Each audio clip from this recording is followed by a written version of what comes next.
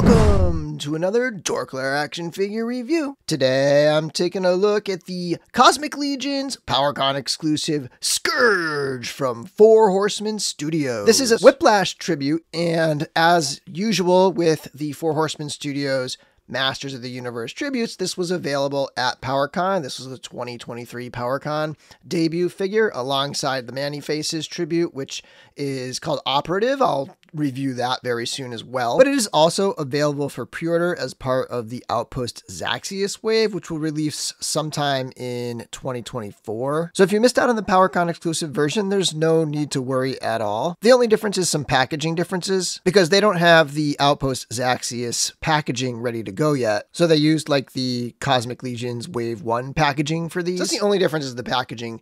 The figures otherwise will be identical. So if you pre-order one from a retailer, it's going to be the same figure that you see here. You're just going to have to wait a while. Also, if you are feeling bold, I doubt the aftermarket is going to be too crazy for these. They never really are.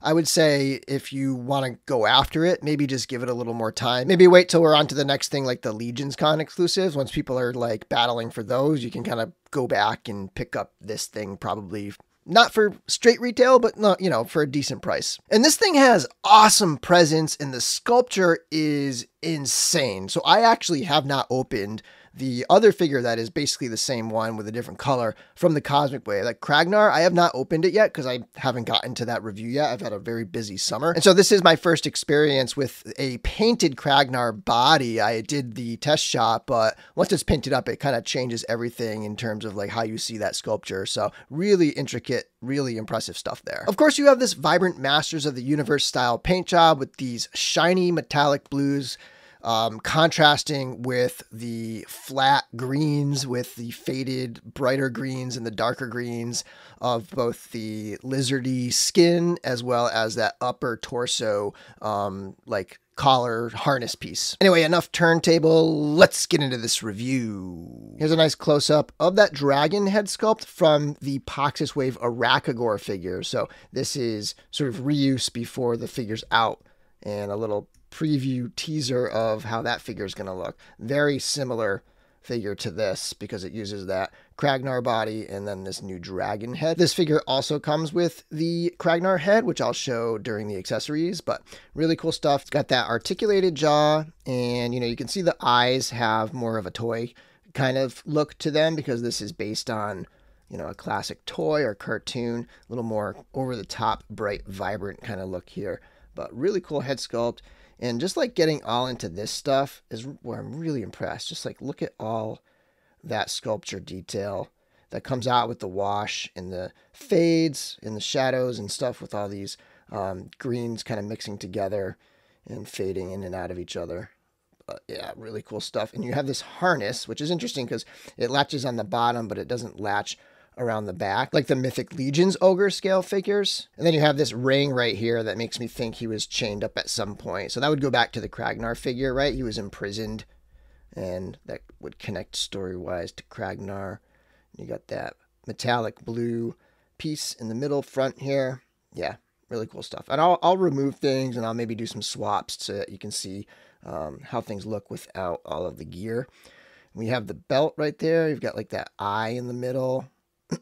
And the like dragon, I don't know, I feel like this is a dragon themed sculpture, like almost like dragon wings right here. And then the legs continue with a lot more of that same lizard skin sculpture. And then we got that lower leg armor and the bear lizard feet with the 3 toes in the split there. And then just a slightly different angle look at the tail so that we can see the underside of it and the fading greens and the very sharp sculpture. There is a swivel mid-tail, and it's looped around the waist, and there's no real articulation up top. It just can kind of float around a little bit there. And there's no bendy wire or anything. It's just 2 static, solid pieces of plastic. So really cool dragon type character, and a nice little teaser of what we're going to see with the Poxis Wave Arachagor figure. Zooming out for an overall look at the figure, you can see the legs are a little shorter and the torso is a little longer. These ogre scale figures are meant to be ogres. They're not meant to be humans or human proportions. So you get that kind of monstrous silhouette, which I really like. It gives it some variety in the line. Height-wise, Scourge stands almost to 10 inches. At the top of the horns, it's just about 10 inches. Top of the head, maybe 9 3/4. Starting off comparisons with a couple ogre scale figures. On the right is the straight up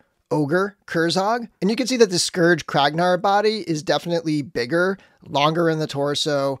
I think a little bit longer in like the lower legs and different places. So it's much bigger than a standard ogre, but it's going to actually be compatible. So you're going to be able to mix and match parts among them. And Equidron on the left, though it does use that standard ogre body, it has hooves and it has a longer neck and horse head that bring it up pretty much equal, slightly higher in height than the Scourge figure. And then here he is next to a couple 1.0 build Cosmic Legions Wave 1 figures. On the left is Thygar, on the right is the Sphexian. And I don't yet have the Whiplash from Masterverse, but on the left is a Masterverse Buzz-Off, and on the right is a Masters of the Universe Classics Buzz-Off, which gives you a sense of how this Scourge figure looks next to a couple Masters of the Universe figures. Now we have a couple bigger guys. On the left is Master Wang from Fury Toys, and on the right is Zog from the NECA Mirage TMNT line. Next, a couple 6-inch figures. On the left is the D13 Demon with a Boss Fight Studios Epic Hacks skeleton pumpkin head sculpt on there, which pops on nicely. It's actually a great look, I think.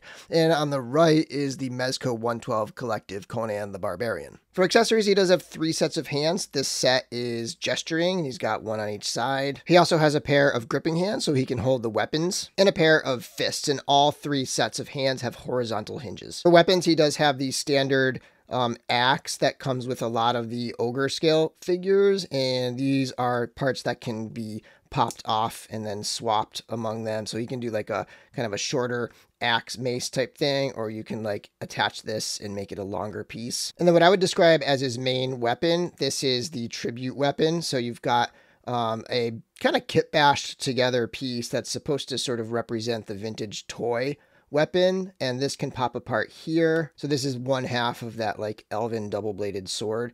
And then you have this part here, which I believe is from the banners. And there's actually some nice little paintwork down in here, some extra golds. And then you have the trident head here, and that also pops apart. And then he's got the Kragnar head sculpt, so you get more of an alien look. I think he's a duoderm because he has 2 arms, and then Kragnar is a tetraderm with the 4 arms. For articulation, the head has a wide range of movement. Like, you can really move this thing around because there are 2 points of articulation in there. You have a big ball at the base of the neck, and then a small one where the head pops on.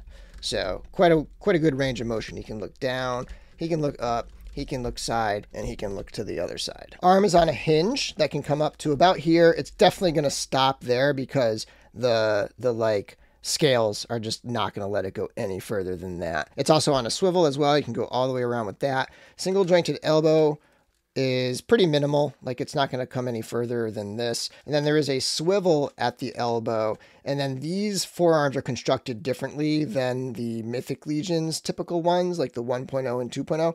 This is actually a piece over the top of the forearm, so if you pop the hand off, you get a bare forearm right there. And probably the biggest difference and the biggest improvement from the original ogres is that this has a 2-part torso. So at the top of the torso, you have a big double ball joint. So you can get a nice range of motion there. He can hunch way forward.